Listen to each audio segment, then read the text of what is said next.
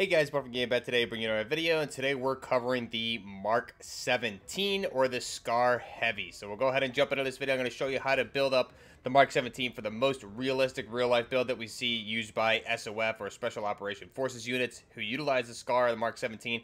And we'll jump into the firing range, show you the build, the recoil control, and some gameplay here in multiplayer, showing off how this thing works really well on the map. Border Crossing is what we ended up playing here. Got the gameplay for this one, so really good Scar build here. Finally, we got a Scar that hits really heavy in this game, unlike Modern Warfare 2019. So let's go ahead and back out, show you the base weapon here is the Scar, obviously. We'll go ahead and camo select. I will strip it down to base. Now the weapon, I'm actually going to be using a blueprint. This was part of a store bundle, so if we look at the battle rifles, the TAQ V is the Scar Heavy or the Mark 17. So we go to the armory here.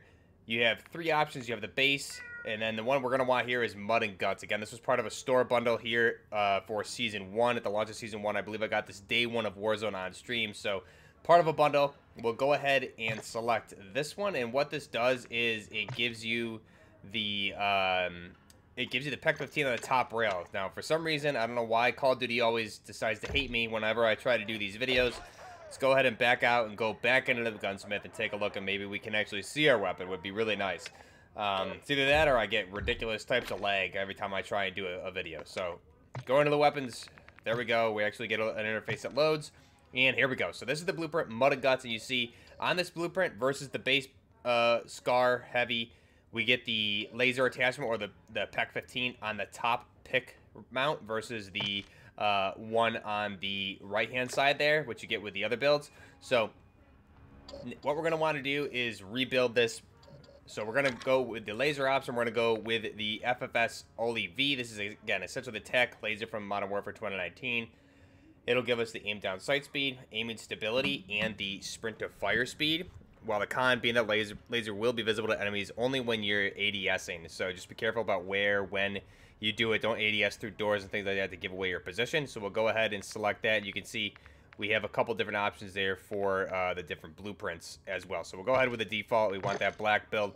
Now for the optic here, you can't really run a Scar Heavy accurately without putting an LK inspector on there. So we'll go with the Cronin 0P optic. It's going to give us a 5x magnification as the pro, and the cons will be the very small sniper glint, aim down sight speed, and the aim walking movement speed. So we'll select that. Next up here for the stock option, this is an optional attachment that I've been running with a lot of success with this. Obviously, if you want the base stock option, works completely fine for the Scar. However, we're going to go with this aftermarket boot here, the bigger UGG boot for the Scar. This is going to give us the pros of the aiming stability and the recoil control, with the cons being the aim down sight speed, crouch movement speed, aim walking movement speed, and sprint speed. So we'll go ahead and select that one.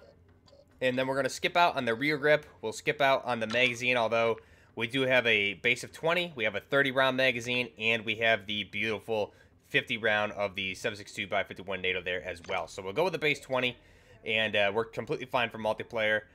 For the front grip, we're obviously going to need the bipod foregrip here for the Scar, the FN bipod grip on this bad boy. So pros are the bipod mount. We can mount this on the ground, which helps with a lot of accurate fire when needed. Recoil steadiness, and the cons being A down sight speed. So we'll go ahead and select that. And then for the muzzle attachment, I went back and forth with a lot of different muzzle options here. You can really pick whichever one you think suits best, and again, play with it in the firing range. The one I've so far had the best luck with is the SOCOM Tread 40. So this is going to give us vertical control and horizontal control for the recoil. The cons here are going to be the aim down sight speed and the aiming stability. So we'll go ahead and select that. This thing kicks very heavy in sustained automatic fire because of the caliber of 7.62x51. So for tuning this, we're going to, with the muzzle attachment, we're going to tune the gun kick control all the way up and the recoil stabilization all the way up. Now for the optic, I'm going to put the eye position all the way to far and flinch resistant to the max. For the stock option, we won't touch that, and we won't touch anything for the grip. So we're really only editing or tuning the optic and the muzzle device. So the barrel options here at base, we have the 16-inch barrel. So we have a standard Scar 17 here. You do have the short barrel for the 12-inch barrel and the 18-inch for other options here as well. So that's the final build. Now, for camouflage-wise, you have a couple different options. Dune C is the one you get by completing this. That one looks really good as well. You have some very nice ones that come with the Scar here, like Anaconda and Faded Veil, which I really want to unlock as well. The one I've been kind of running with here, I like Scales a lot, and then I also really like the one that comes with the Mark 16 when you unlock that, being Hidden Snake. So either of these I think works really well. I like both equally, so we'll go with Hidden Snake for this one. So we'll go ahead and select that, and there is our Mark 17. We'll go ahead and look at the final build here. So you can see here just a really nice looking build. Again, the Mark 17 or the Scar Heavy firing 7.62 by 51mm NATO. Now, if we look at this weapon here, some key features here which are really good attention to detail. Obviously, we have the TAQ 15 with this blueprint mounted on the top Picatinny rail, and you can see the cable management going on here. We have what looks like some colored electrical tape to match the camouflage covering the cable, and then the cable management is going down here to the side where you have the mounted button on the left-hand side pick rail there to activate your laser when you're ADSing. So that's where your operator would press right above the bipod grip there where that wire connects. I can't really zoom in without it getting super blurry, but it'll turn that laser on that way. So I'm not sure if your operator actually pushes it in game. It's hard to tell because you're obviously ADS, so you really can't see that, but that would be a cool, nice attention to detail there as well. The next thing here, we have the reciprocating charging handle there, which in this version is reciprocating. FN has since fixed that, I believe, just this year. So in real life, a lot of people put their thumbs there and they get scar bite, where that charging handle, as it's reciprocating during fire, smashes their thumb, and that hurts quite a bit. We have the on the lower receiver here, above the magwell, we have the bolt release, and then we have fully ambidextrous fire controls. So we have our safety single and full auto on the left side and the right side, and we have our mag release there on the right hand side, that button there right above the mag well between there and the trigger group, and the trigger right above the trigger guard as well. So all that on the lower receiver, really nice build. We have the foldable buttstock there. You can see it's going to disconnect and fold to the right hand side of the weapon, and you can see the where the shells would discharge from the weapon there as well on the right-hand side above the magwell. So just a beautiful weapon. Let's go ahead now. We'll back out. That's our final design of the Mark 17 or the Scar Heavy. We'll just take a look at this in the firing range really quick. So we'll jump in, take a look at it, take a look at the recoil control. We'll also look at the Warzone build I've been using here really quickly as well. But here's the final design. Obviously, we do the weapon inspect for the Scar Heavy or the Mark 17. The base 20-round magazine. Let's go ahead and let it rip. Full auto here. You can see hitting these early targets pretty easily, and then at long range like this, you really don't want sustained heavy automatic fire at those ranges. But you can see we're able to still keep it relatively on target. So typically you want to kind of use it tap fire at those ranges. So we can go full auto here, and then at these longer ranges we can just kind of short burst fire or even tap fire ideally. Since we have the 20-round magazine, just kind of tap fire. So let's take a look at the recoil control on this thing and see how it kicks. So you can see there, it's going to be 1, 2, 3, 4, 5 shots. The first 5 shots are relatively, first 5 or 6 are pretty spread apart, and then it gets pretty tight there. So you can see, really, if you want to fire in 4 or 5 round bursts,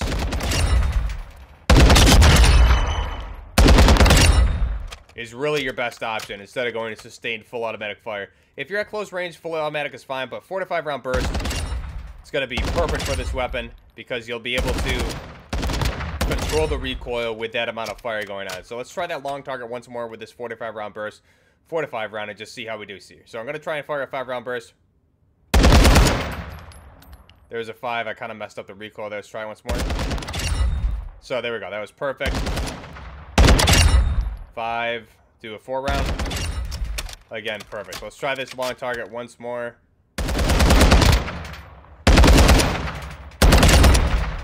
So, not the best example there, but again, you can always tap fire. And the good thing is, I think you actually increase your damage when you're in single fire. So, you can just hit... It's going to be 2-shot kill. And then if we do full auto tap fire... So that's 3 to the chest plate. Let's see. 2 to the chest plate in single. Let's try the medium target at 20 meters. 3, 1, 2, 2 long range. So, seems like everyone's saying you're increasing your damage with that. That's the Mark 17. Let's go ahead and back out and take a look at our Warzone build really quickly. I'll just show you guys kind of what I'm running in Battle Royale quick, and this is something I'll probably do another video on here in the future as well. But if I go to that, you can see I'm running pretty much the same attachments. A little bit different of a muzzle device there, just because I don't think I forgot the reason I swapped to this. I probably need to actually fix it. This is just straight vertical. So this one gives me a little bit more vertical control. And then I'm running the 50-round drum and the Schlager 3.4 times. So you can see the recoil with this is a little bit different. And obviously your optic is 3.4 instead of a 5.5.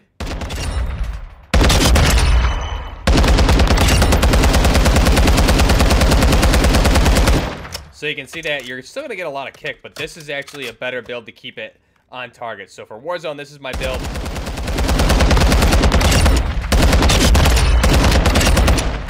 And works out pretty good. Then we got our Vector here for backup when we need it for close range situations.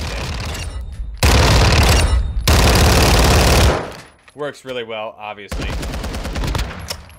Great weapon. So let's go ahead now. We'll back out, take a look at our final design for the Mark 17 once more, and then jump into the gameplay with this weapon. So we back out, go to the multiplayer, and to our Scar Heavy Mark 17. There she is. So a beautiful design right there. Jumping into the gameplay here, you'll see this again on the border crossing map, and again, just a really good gameplay that I'll probably end up leaving you guys with, most of it, so you can see it all. So again, just using this, I love this map because you can use the cars for cover, lay down, look underneath the cars, look at when people are coming from those directions. You can also get on top of the cars, and just there's a lot of angles that you can play. This map works really well for this particular weapon, I believe. And you'll see how I play it here. There's a lot of really good kill streaks with this thing that I get on, especially with only the 20-round magazine. And I do switch to single fire at some points in the gameplay here. So this is a pretty good gameplay that I was able to get just playing. I think this is even my very first game playing with this particular build to get the footage for this. So just a really all-around easy weapon to use in my mind. It's not as niche as it was in Modern Warfare 2019, and the fact that you get that 50-round drum magazine and all the muzzle attachments, the stock options, things like that to really help mitigate that recoil control. Really make this weapon a lot of fun to use. I'm having a blast with this gun, and the sound, the way it sounds in fully automatic fire, just it sounds very powerful. So some real life information here about the Scar Heavy. In real life, SCAR standing for Special Operation Forces Combat Assault Rifle. Special Operation Forces being obviously Special Forces, so Combat Assault Rifle. So this is developed by FN Herstal out of Belgium. Now it fits a couple different roles. You have the Assault Rifle, which is the SCAR L, which we've already covered, CQC version. We have the Battle Rifle here, which is the SCAR H, or the Mark 17. We also have covered the Mark 20 SSR, which is the Designated Marksman Rifle version, and then we have some other versions which we'll cover here in the future as well. Again, place of origin is Belgium, the company FN Herstal. It's been in service since 2009, and in early 2004, the U.S. Special Operations, U.S. SOCOM, issued the solicitation for the family of Special Operation Forces Combat Assault Rifles, designated in the 2 calibers. And in June 2007, after some delays, the rifles were beginning to be issued to troops in the field, things like that. So it first saw combat, I believe, in the war of Afghanistan and Iraq, Yemen Civil War, it's seen action, and it's also seen action in the Russo-Ukraine war recently as well. So we've seen it being used there also as alongside some very similar looking weapons. The H-bar, I believe, not the H-bar, the modernized Bren is what it is. The Bren 2, I believe it was, is what it is. Looks very similar to a SCAR Light, but we did see some SCARs actually in action in some of the combat footage in the Russo-Ukraine war, which is pretty cool. Design period was 2004 for the trials to replace the M4 ultimately.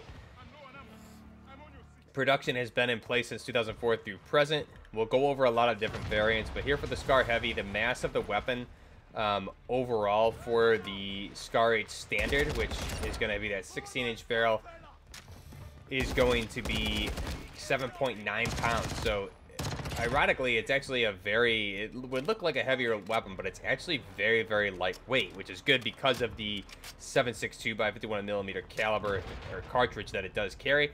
The length of the weapon for the SCAR Heavy standard barrel option here is going to come in, and again, this is really depending on the barrel length and the stock option for this particular build. However, it's going to be a 28-inch with the stock folded, and it's going to also be 38 with the stock extended. So you have the extended butt stock. It can fold, so it can come in at a variety of different lengths. And again, that's dependent on the barrel length as well. So anywhere from 28 to 38, depending on what kind of butt stock and at what position the butt stock is in.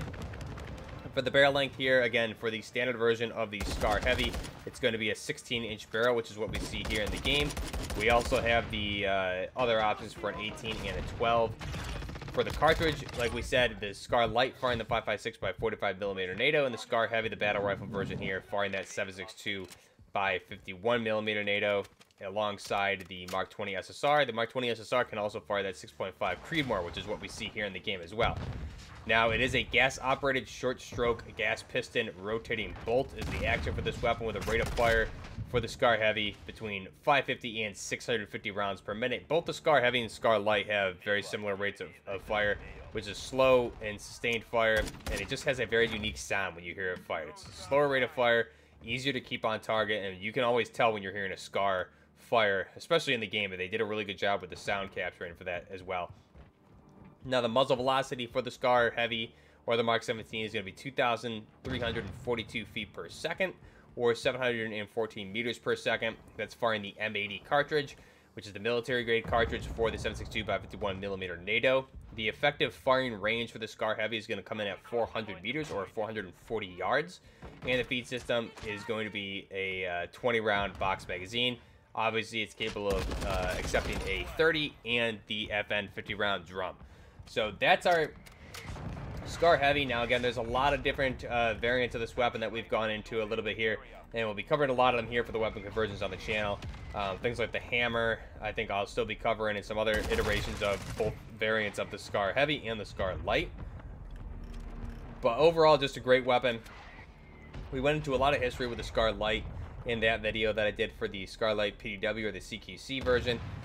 Initially, both the SCAR Heavy and SCAR Light were adopted, and eventually the orders ceased for the SCAR Light because the M4 was just getting into the salt mod kits, CQPR, block 1-2s, things like that. So there really wasn't a need, because the M4 kind of hit this new iteration of its life cycle. So there was really only the need to fulfill the battle rifle caliber, that being the 7.62 by 51mm NATO. And because it fires a bigger cartridge than that 5.56 by 45mm NATO, it can reach greater distances. So recently we've seen with 6 Sauer in the U.S. military adopting the 6 Sauer Spear, or the M5, with that 6.8 by 51mm cartridge, I believe is what it is. That's designed to reach long distances and be a lighter weight rifle, things like that. But the battle rifle here is really designed, again, to hit those long distance ranges. Things like the M4 couldn't reach those longer ranges, where an AK-47 with a larger round could reach longer ranges. So specifically in Iraq and Afghanistan, they were getting engaged at 700-800 meters, and the M4 really is not that effective after 500 meters accurately. So you need rifles like the XM5 or the Spear to reach out those distances, or something heavier like this, the battle rifle, with the old M14, the SCAR here. We have the FAL, things like that. So the battle rifle, we're really happy they added this category into the game this time around. It allows for a lot better balancing with these type of rifles. We see it with the G3, the SCAR Heavy, the M14. Speaking of, it's in the game, which is really nice to see. And I'm sure we'll get the DSA 58 FAL here at some point as well, because you can't have a battle rifle category without the FAL. So I really hope we get that. If you guys are enjoying the content, be sure to like the video and subscribe to the channel. Let me know your favorite SCAR build below. If you have a different build for Warzone versus multiplayer, let me know. Had a blast leveling this up. Had a really fun time leveling up the whole platform. Really great weapon, and I'm glad that it's much more viable here in Modern Warfare 2 and Warzone 2 and DMZ than it was in Modern Warfare 2019. You really were at a disadvantage using it. Here, it seems like it works because they fit it into this battle rifle category. It really has its own niche, and it works really, really effectively when used how it's supposed to be. So let me know your thoughts down below. Social media links and everything like that in their description. Till next time, this is Buffner Gaming with the Mark 17 or the Scar Heavy. Till next time, Buffner Gaming, out. Changing mag!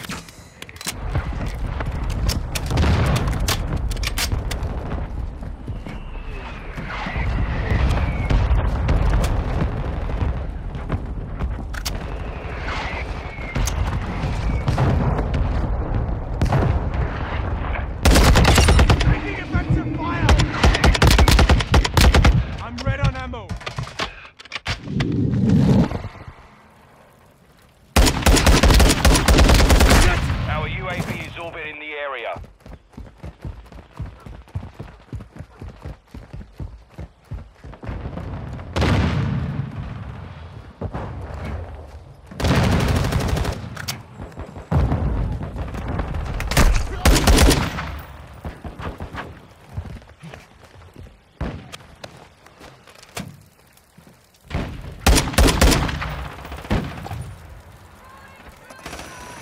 Switching mag!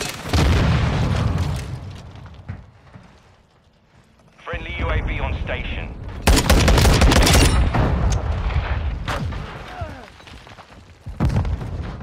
We've got them on the run. Keep it up.